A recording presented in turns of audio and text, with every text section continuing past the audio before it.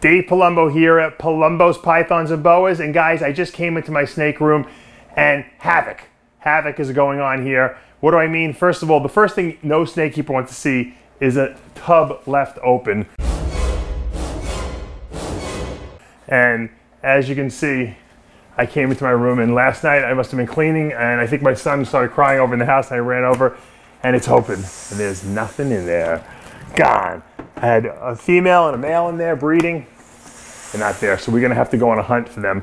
But before we get to that, I was doing some egg checking, and I have some snakes laying eggs. Unfortunately, they don't look very good. So let's peek in. We don't want to disturb them too much. Let's see what's going on. This girl never seems to lay good eggs for me. I don't know why. She's my Cinnabee Woma, which is a cinnamon spider Woma. I don't want to disturb her too much. We're going to open up really, really slow.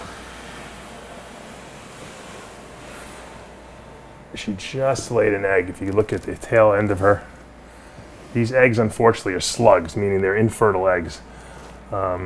She definitely has some more eggs. If you look at towards her tail, you can see, I don't want to touch her too much because she's obviously in very defensive mode. She's got some more eggs in her for certain. Will they be more slugs? We won't know until she finishes delivering. We're going to leave her alone and see what she does, but it doesn't look good. When you see 3 slugs right off the bat, that doesn't really instill confidence in me. This is my killer clown, which is a super pastel clown. I'm really upset by seeing all these slugs when I opened up this thing. There's 5 slugs laying in here, 6 slugs. She looks like she still may have some more eggs in her, but if she's delivered 6 slugs, as you can see, these are really not these are not fertile eggs. We'll candle them later, but doesn't look very promising. The funny thing is I had a male in with her. I had a leopard, spot nose, pastel head clown in with her for months, and I saw a lot of locks and breeding, so that just goes to show you when you see locks, it doesn't necessarily mean you're going to get fertile eggs. She laid a good clutch of eggs 2 years ago for me, and they were fine, so I don't know what happened here. I wasn't using that male back then. Maybe the male didn't have good sperm, I'm not sure. We're going to let her finish, but this is one of the things with snake breeding, not every clutch works out the way you want it to. And this was a really, really big one that I was hoping for, and it just doesn't look like it's going to work out. So we'll let her finish laying whatever she's got in her, and we'll close this up. But right now I have escaped snakes. So you have to say to yourself, when there is an escaped snake, where are they going to go? They're going to go where the heat is, okay? They're not going to go where it's cold. So they're not going to just be philanthering around the snake room. They're going to be curled up somewhere. Now that can be either in one of the racks, which I kind of did a superficial look at, or where there's other heat sources. The freezer, the incubator, because the freezer will give off a lot of heat.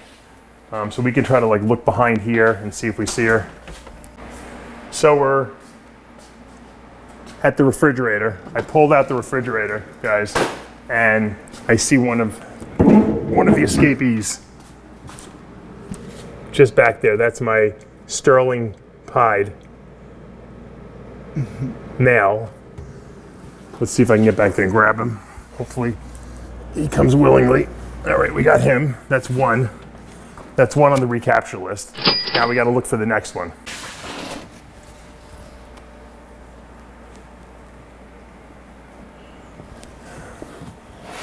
This girl that's out, she's pretty thick. I'm sweating my ass off looking for the snake, but they're pretty predictable. Usually they don't go up too high because ball pythons are not really climbers. Watch this. There she is, my sterling genetic stripe. Let's get this baby out of here. Oh, she don't want to come out now. Okay, here she is. Good girl. All we would have needed is to have her lay a clutch of eggs under there. That would have been a nightmare. All right, guys, well, another day of Palumbo's Pythons and Boas.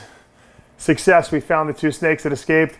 We got the 2 snakes laying eggs. They don't look too good, but who knows, maybe we'll pull out 1 or 2 good ones at the end of the day. I'll let you guys know. If you enjoy all the content, make sure you hit subscribe below and let me know if you want to see any specific videos or any specific snakes. I'm Dave Palumbo for another installment of Muscle Serpents University.